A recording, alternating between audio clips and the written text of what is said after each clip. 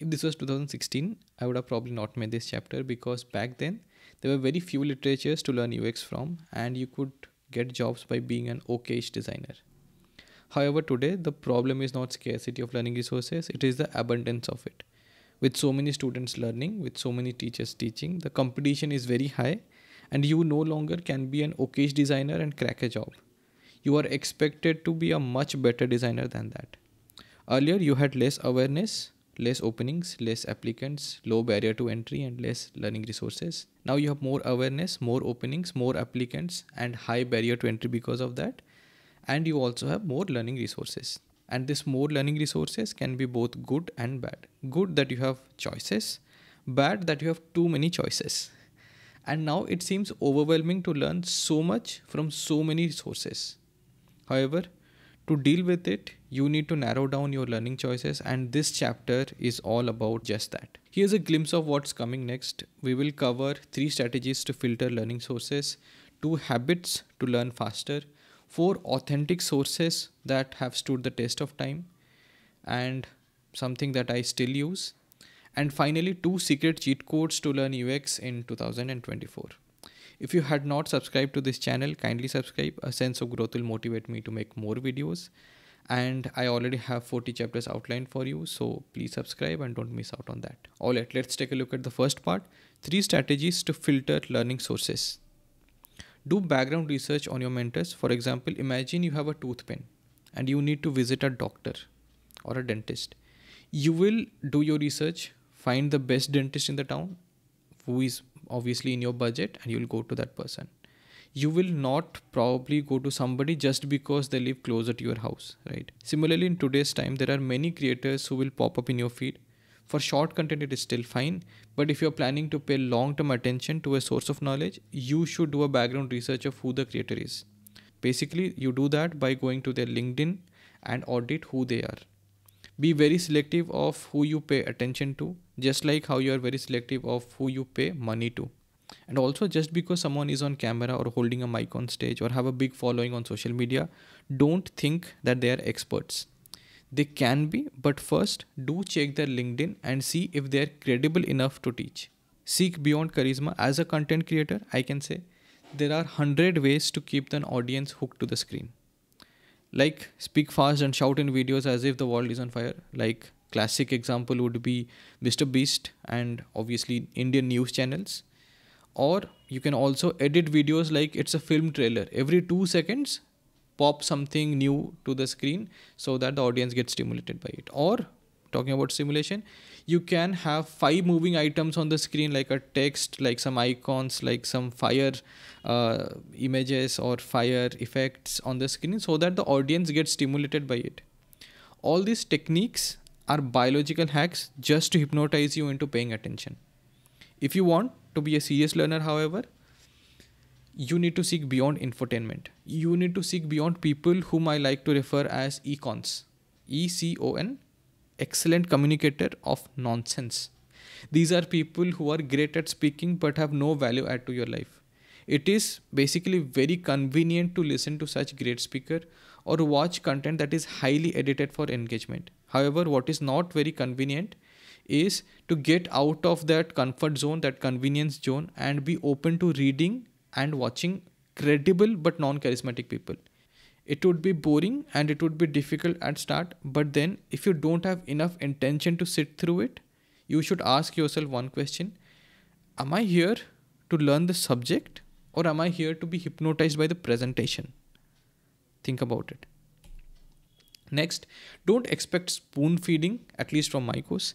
If I give micro level actionable steps, then every student who is taking this course will turn into a template designer, which is like a designer who has no uniqueness to add. And after a point of time, you will ask me, how can I be unique? How can I stand out from others? The answer is you stop being a template designer and try your best to not be like everybody else. And I have seen this play out in the industry. I am conscious about it and I am as much as possible trying to refrain from giving such micro level handholdings. For example, I'm not going to say these are the 10 things needed in a persona. I'm going to give you a rationale behind why certain things are added to a particular persona, and it is up to you to decide what to add. Now, for people who don't understand persona, it's like me telling you to go to this road and run for 2 kilometers. I'll not do that. Instead, I will say, go to this field and do whatever you want to do, but burn 200 calories. So you get that freedom to explore, you get that playground to play. And that's how you become unique, because everybody then plays a different game for themselves, right? And when it comes to you selecting mentors, please don't eliminate the ones who don't give you direct answers, instead give you frameworks. And don't expect people to always give you a step by step guide of everything. Don't expect people to spoon feed you. Be open to the adventure of exploring the internet for answers. Now, here are 2 habits to learn UX faster. There is a saying by a Greek philosopher called Socrates. He says, there are many good things in this world that I don't need. This is something that I repeat to myself whenever there is a Black Friday sale, or there is a Amazon Pay Great Indian sale, or a Big Billion Day sale on Flipkart. I keep reminding myself that there are many good things in this world that I don't need. And as an habit, this is what I want to preach, which is try to prioritize what is important to you. For example, as a beginner, you should focus to learn the basics and build a strong foundation in design, rather than spending hours into finding the right Figma plugin to convert your design to code, or searching for hours for a fancy font to put in your resume title. Put money and energy into what matters. Everything else is noise. When I say put money, I mean to be open to spending money to accelerate your learnings. The best investment, obviously what you can do, is actually not investing in mutual fund or stock market. The best investment you can do is investing in yourself. Reading text is faster than watching videos. This is something that not a lot of people understand. See, when you read, you can scan the entire paragraph and decide for yourself when you want to focus, where you want to focus. Videos are not scannable, hence they are slower. Reading definitely needs more active energy, I agree. And probably that's why a lot of designers refrain from reading or making reading a habit. I'm not saying read books, read 20 articles altogether. What I'm saying is read short form content and be habituated with reading. And my advice would be to be open to reading blogs and articles, and I'll share a few examples later in this video. And I'm saying that because especially in UX, there are many great thought leaders who don't have the time to make YouTube video or YouTube content and create a channel and maintain a channel. Hence, what they prefer is they prefer writing instead of making videos. In fact, almost 99% of the time you will see in tech industry especially, the first big ideas that will come up will be in the written text format. Mainly because it is easy to produce, and most importantly, it is because it is easy to update. So, create a habit of learning by reading and don't just rely on live videos or live classes. And here are the 4 reading resources that I have been following since last 10 years. First one is NNG blogs, Nielsen Norman Group blogs. Jacob Nielsen and Don Norman are the 2 founders of it, and they are the 2 biggest names in the UX industry. So definitely follow that. You will get very well researched blogs in the topic of UX. So if you want to learn UX, that's what you should first look at. If you want to learn UI design, however, the best starting point that I can give you is Google Material Design Guidelines for Android and Apple's iOS Design Guidelines, which are excellent starting points, like I said. I'll give the links to them in the description. You can check that out. And if you want to learn Figma, there are 2 ways. I would say the best way to learn tools would be through videos, of course. But if you want to go deep, or if you are stuck on a certain particular feature, or there is a bug that you have encountered, the best place to actually go and resolve that issue is you have to go through official documentation by Figma. Nobody does a better job of documenting the product Figma than Figma themselves. So every time you are stuck with something, go to Figma documentation and read. Now let's take a look at 2 cheat codes. The reason I'm calling them as cheat codes is because it will give you unfair advantages, yes, but it will also have some downsides as well. First cheat code is don't wait to learn all the theories in UX. Start with a project and learn whatever theory comes in your way. Try to apply as much as learnings as possible in that particular project. For example, a project can be to create a community app for content creators to communicate with each other, share tips, resources, gadgets, make collaborative projects, and so on.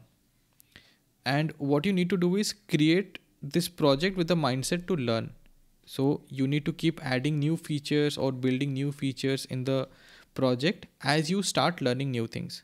So basically, keep refining your design process and keep applying whatever you learn. The objective here is very different from building a product. The objective here is to actually learn. So don't add this to your portfolio ever. This technique is excellent for knowledge retention, but the downside is it is a slow way to learn. So if you are trying to learn UX within 1 month, 2 month, 3 month and get a job, probably this technique is going to slow you down a little bit. But the upside is it has high retention value. So it is up to you whether you want to use this technique or not. Next, second cheat code is to get a mentor after you have done a few projects and you have got a hang of what exactly UX design is. Right? So mentors, what they will do is they will accelerate your learning speed by guiding you to the right resources first. And then the most important part is helping you fill knowledge gaps that you yourself might not be able to discover on your own. So finding again good mentors is tough, but you can try ADP list and some of its competitors to find a mentor. In fact, you can also join my UX community on WhatsApp and seek mentors. Many junior members have found senior members available to mentoring them, and you can do the same as well. But since, like I said, it is a cheat code, while you get the unfair advantage of filling your gaps quickly, the disadvantage is if you get used to always seeking external help to fix yourself, you may become dependent on it and lose out or get slowed down on discovering that side of you who can fix their problems on their own. So everybody discovers some superpowers within themselves throughout their career. And if you're always constantly dependent on a particular mentor all the time, you might become very dependent and very helpless when they're not around. So that is the downside of choosing a mentor. So be careful when you have a mentor who is working with you. Don't be over dependent on them. So in the next chapter, we will debunk common misconceptions about design in India. We will discuss what UX designers actually do and how do you explain to your parents what you want to do as a UX designer. So like, share and subscribe. See you in the next one. There are 40 chapters. We will cover all of them in a sequence. See you in the next one.